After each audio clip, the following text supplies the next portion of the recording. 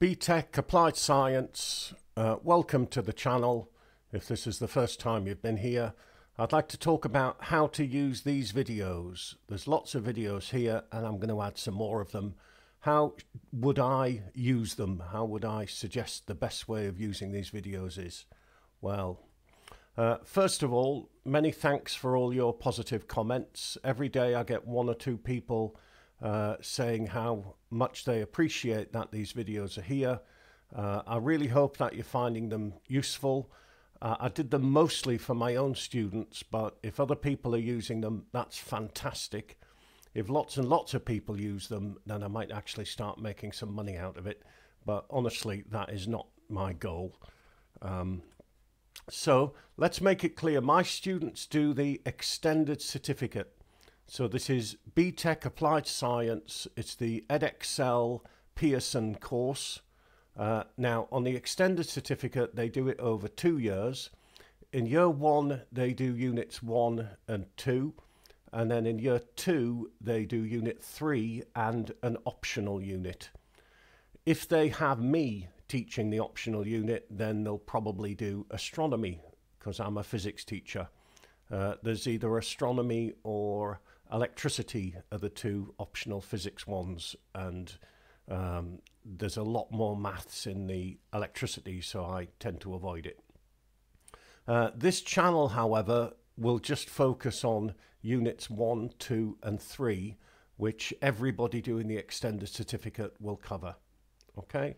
If you want to see what other optional units are or for other qualifications, then look at page 13 on the specification. Now, each video would be at least one lesson. So basically, don't just spend 5 minutes watching the video and think, oh, that'll do. What you should really do, unless you're just using it for revision and you're zipping through the videos, what I would do is I would watch the video all of the way through to start with. I would watch the video again, but then I'd pause it every now and then and I would take notes. I would write things down, take notes every now and then. Then I would have a go at any questions at the end and write down your answers, practice writing down the answers. And then I would go through the video again and I would check my answers. So don't just zip through the videos, use them as a study tool. And as I said, each video is a good at least a half hour's work, probably more than that. There are some books that you can buy. Now, the first book, the revision guide, which you can get, all of these you can get on Amazon. The first one is about 10 quid and it's very good. The second one is about 30 quid and that's also pretty good as well. I think all of these actually for units 1, 2, 3 or 1, 3, 5 and 7, they cover a lot of material. There's a revision book as well, which has kind of past paper kind of questions in. If you're only going to get one, I would suggest the first one, the revision guide. If you haven't subscribed, could you do so, please? The more people subscribe, then the more chances I have of making some money out of this, basically.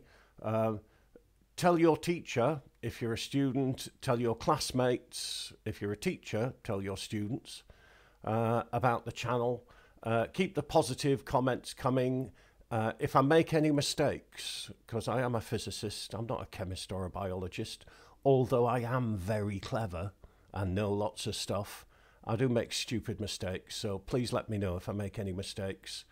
And hopefully there'll be plenty more videos coming. Unit 2 videos I've been asked to do quite a bit of. Anyway, bye for now.